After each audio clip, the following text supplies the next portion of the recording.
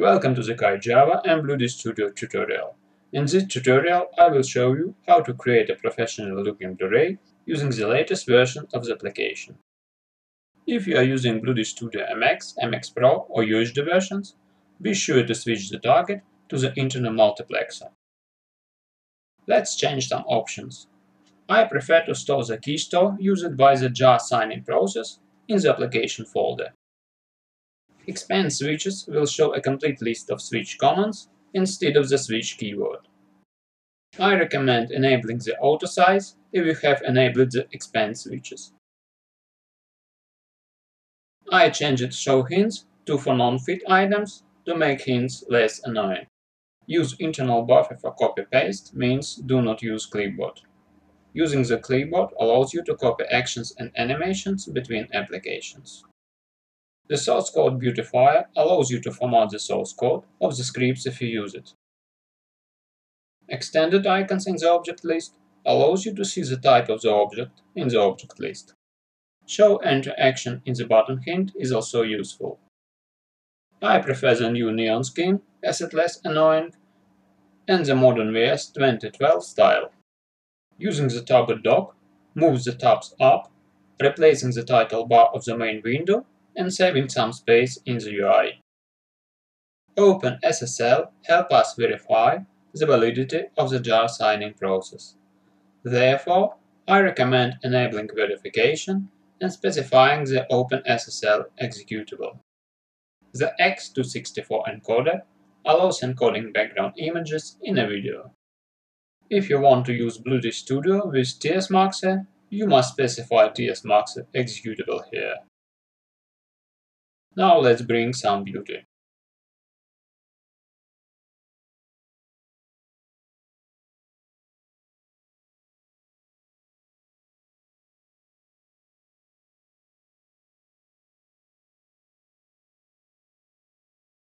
And now let's set up the default project settings.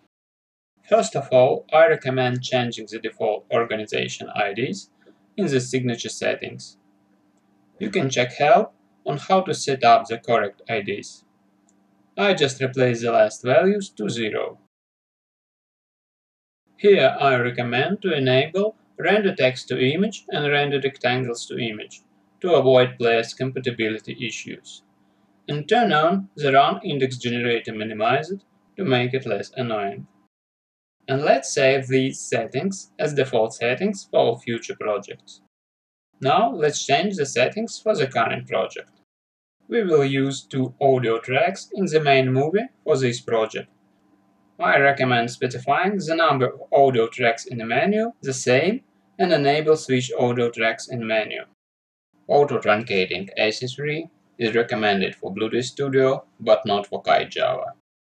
Avoid the black screen with add additional play mark between the last 2 play items of the menu playlist and add a jump chapter command on it. Let's save our new project.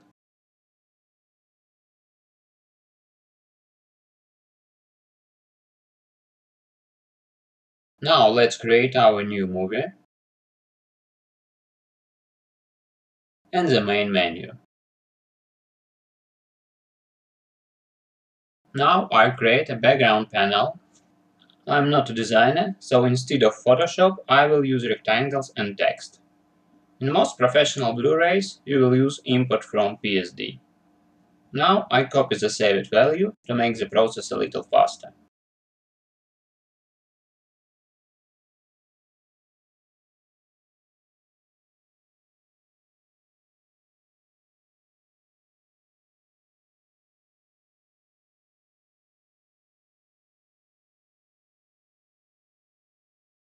I use double-click to specify exact values.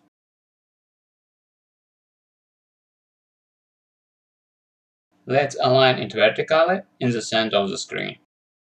And rename this item.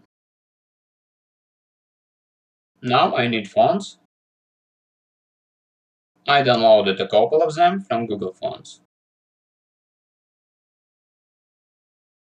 Okay, let's create our buttons.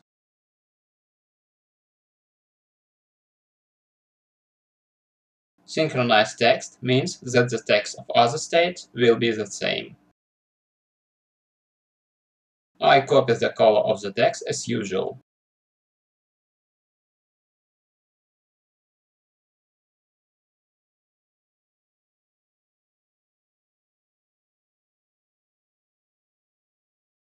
Let's move it to the center.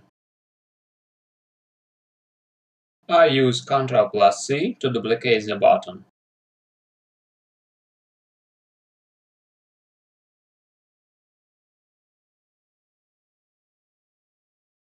Right-click and select Change Object States to change the text of all states at once.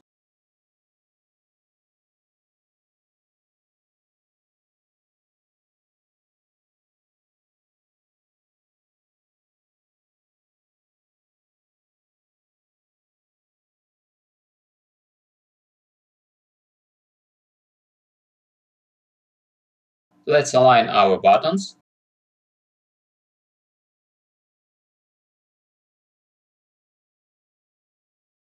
Now I want to rename the buttons and sort. Sorting is required for the carousel generator, which I will use. It uses the button order to place the buttons. At the moment, we do not see how our menu will look above the background video. Thus, I open the scene editor using double-click and create a background image for the menu. The first time you open any video, an index is created. I use Alt+right and Alt+left to find a picture that I like. Ctrl+S to save the image as PNG.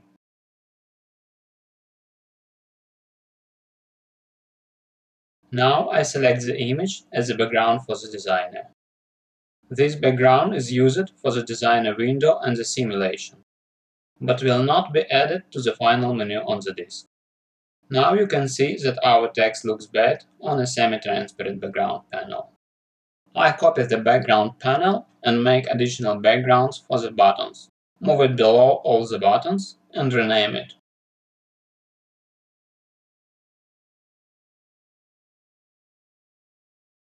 Remove the transparency. Make the frame thinner.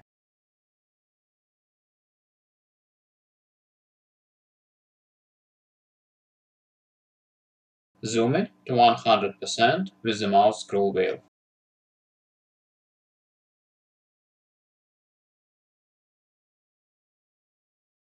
Let's use 20 pixels around the text.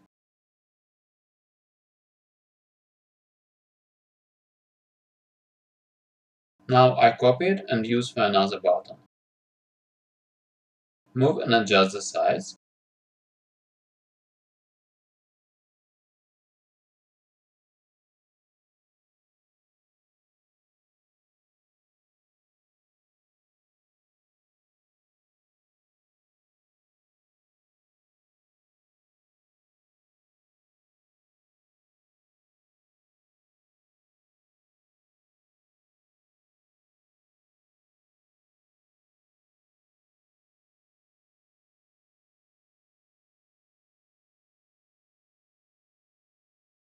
And rename.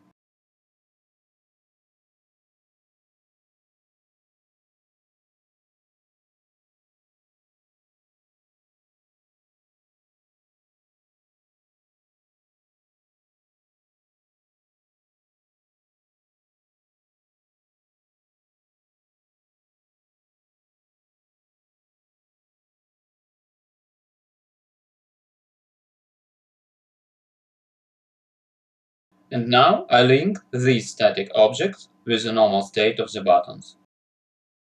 This makes these objects part of the normal state of the buttons. Thus, the carousel generator will move it with the normal state when arranging the buttons.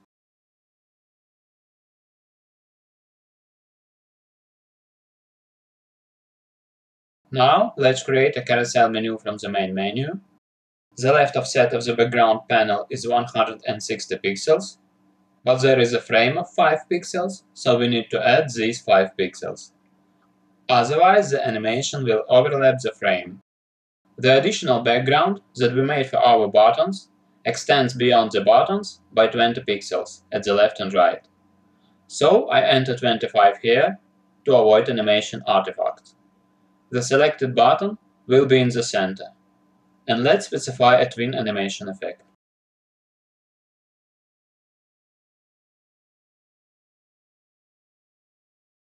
Now you can see 3 menus. Each contains one button. Let's assign the first of this menu to the first play and look at the simulation.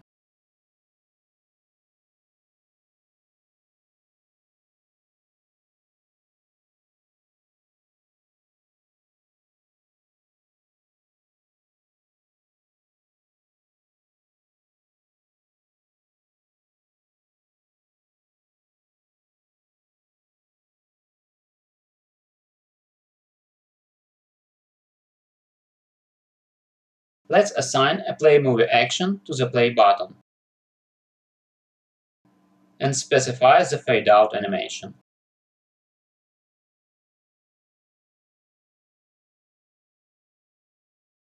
Remember to include the selected state into animation. Now I copy the animation to the end animation and replace fade out with fade in. Double-click the first play and specify to use the third enter animation. And now let's create the option menu. I will clone my main options as a static menu, replacing the button with a static object. These off-screen objects were created by the carousel generator. I delete them and remove these objects from the first animation group using Ctrl+Shift+R.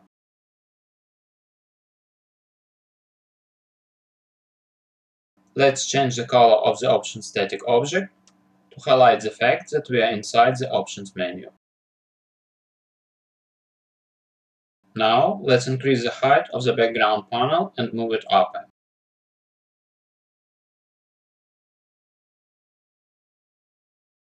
Let's add buttons to switch our audio streams.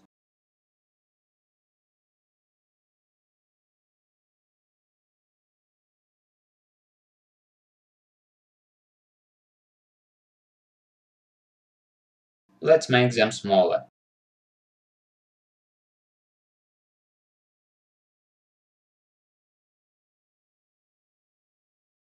Now I want to set the current state.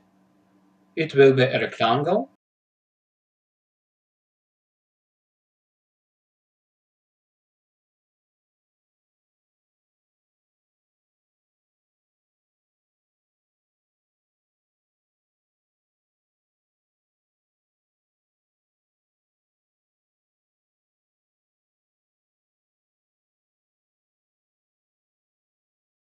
I disable the Move Wall button mode to move only the current state. I move it with the arrow keys.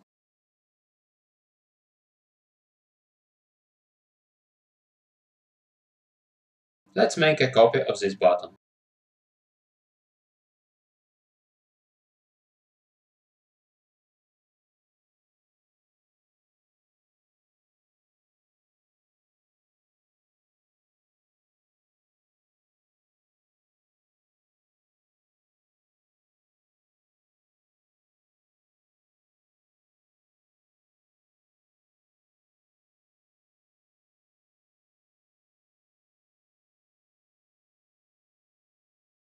I use Auto Assign Transitions to assign transitions between these two buttons. Now I use Ctrl+Shift+1 to add these buttons into the first animation group, and Ctrl+Shift+2 to add this background panel into the second animation group. Let's rename the buttons.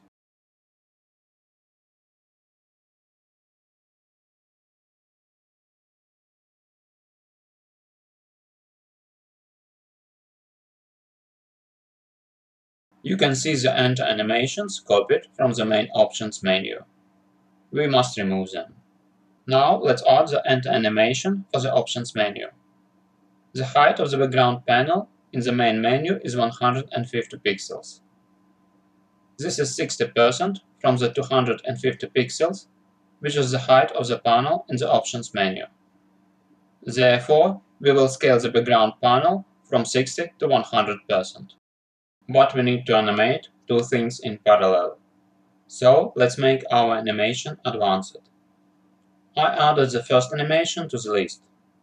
Now I need to slide the audio buttons from bottom to top. The difference between the background panel in the main menu and the Options menu is 100 pixels. Thus, our buttons should slide 100 pixels. We should include the selected and current states in the animation. And we need to limit the visible part of the animation at the bottom, so that the buttons in the animation will be shown starting from 778 pixels only. Now let's copy the animation into press down actions of the buttons. We should return the main menu by pressing down, but the animation should be the opposite.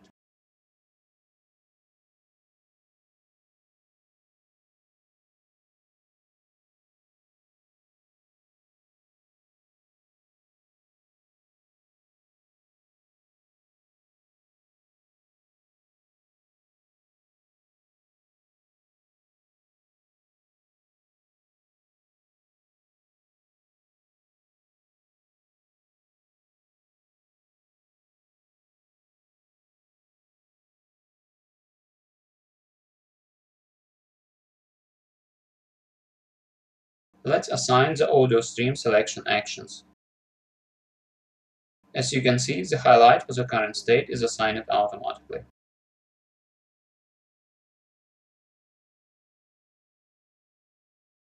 Now I want to replace the simple jump menu command with switch. If the first audio track is selected, jump to the first button.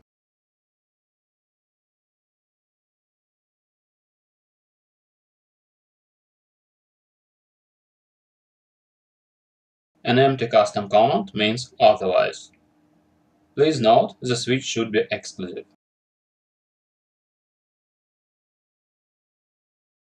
Let's save and verify.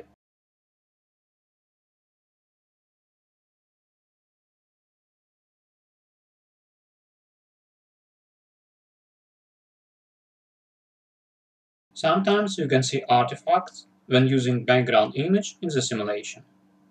Don't worry, this is a simulation engine limitation.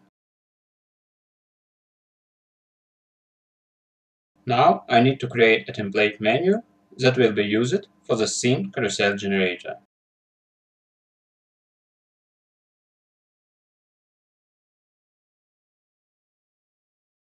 I clear the animation groups and delete unused items generated by the carousel generator.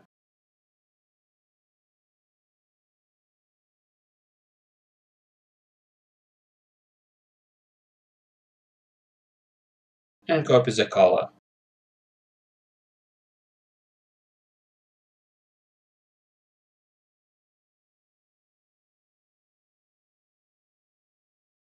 Let's move on to the scene generator. First of all, I input the chapters. And make sure that all the chapters are placed in the right place.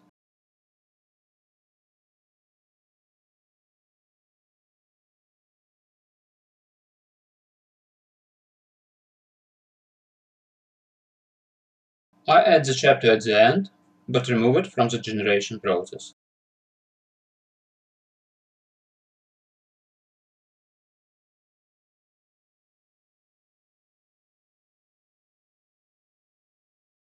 We'll use the same colors and sizes.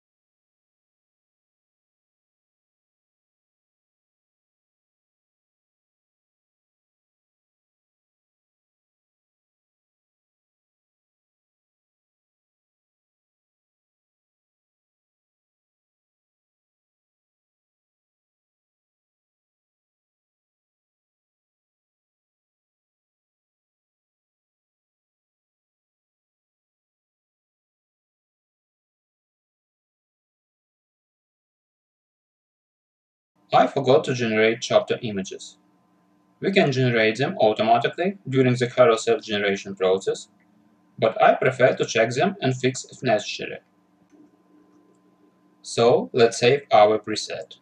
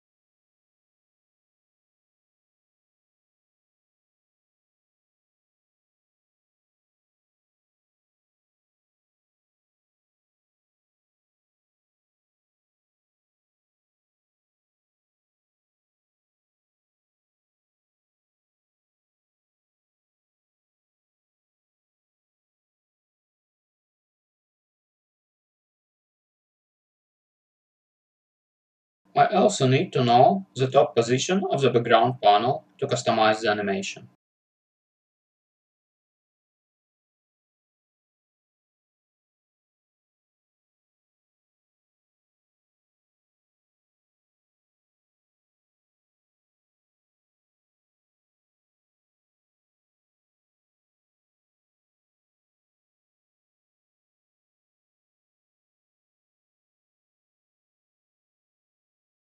I need to slide from the top of the original background panel. Thus, I use the difference between the top of the main background panel and the top of the scene's background panel. Now I want to copy this animation, so I use the hack, Edit to Advanced Animation and Copy. Paste to the Advanced, double-click, and check the Advanced. This animation should be the opposite.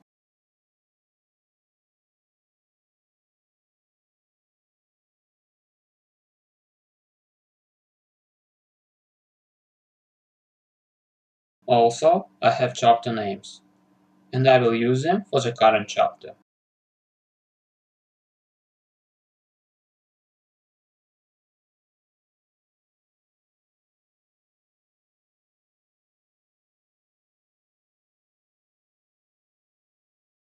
We have already created chapter images, so let's uncheck this flag. The application notices that there are no resized images, so it will generate them.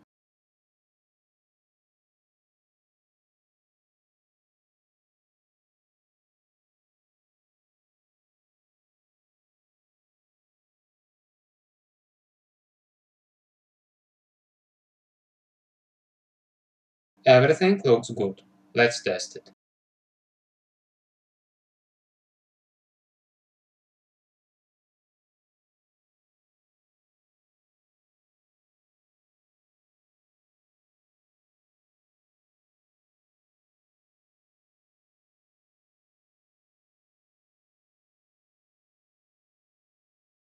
Now let's look in the log window.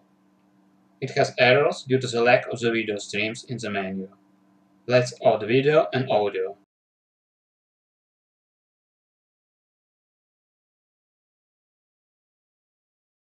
Now I want to copy the first play action to the top menu action.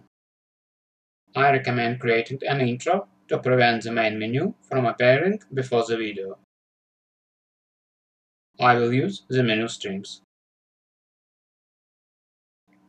and specify the intro in the main menu properties. Now we need to specify the play mark at which the menu appears.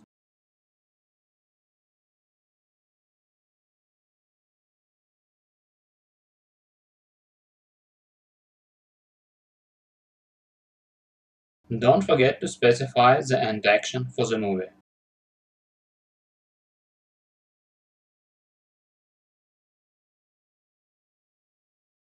And now you can see there are no more warnings.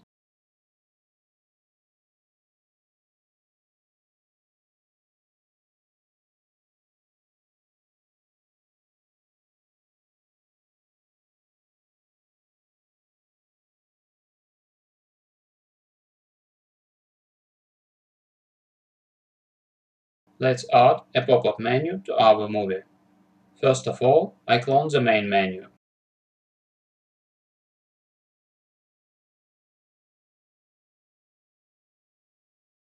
Change play to the main.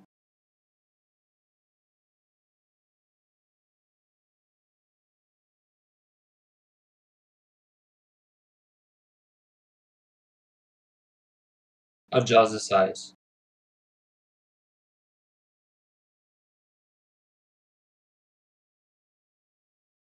And create a carousel in the same way.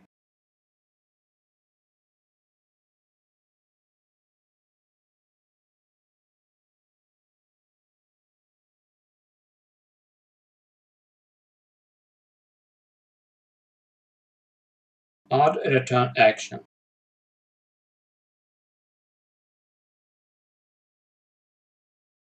Copy the fade out animation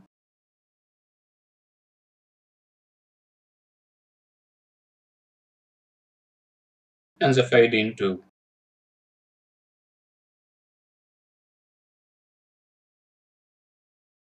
Now let's assign a pop-up action for the movie. Don't forget to specify the end animation.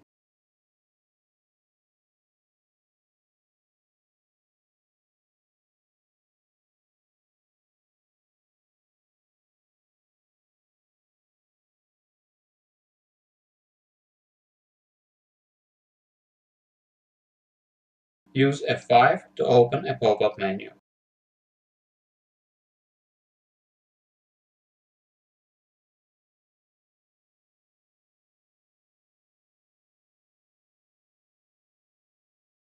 Let's clone the main options to the options.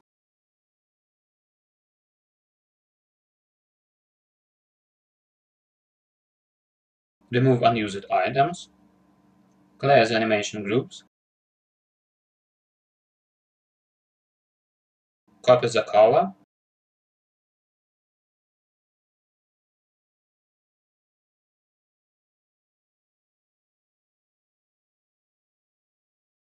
Resize the background panel.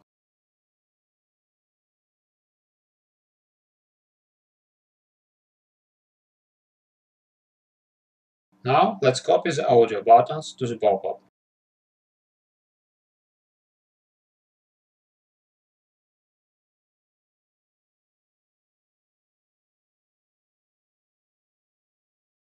Add the background to the second animation group. Assign the return action.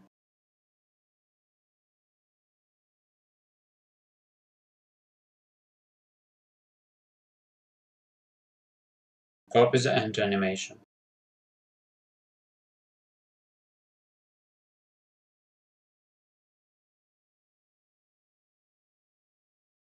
Now let's create the scenes menu template.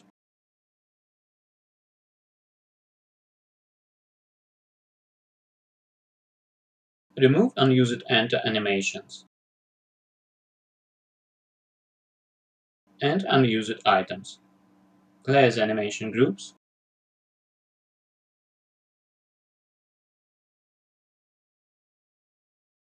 Copy the color.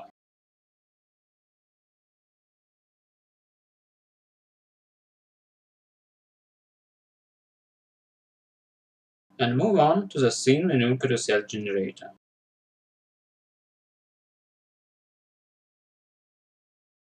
I will use the autosave it preset.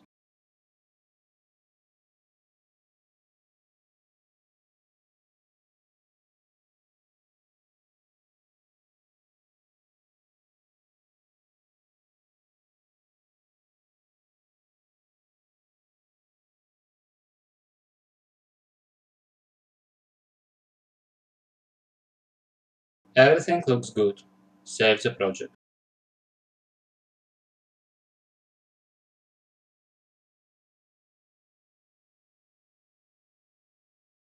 Let's assign switch to jump from the main menu to the options.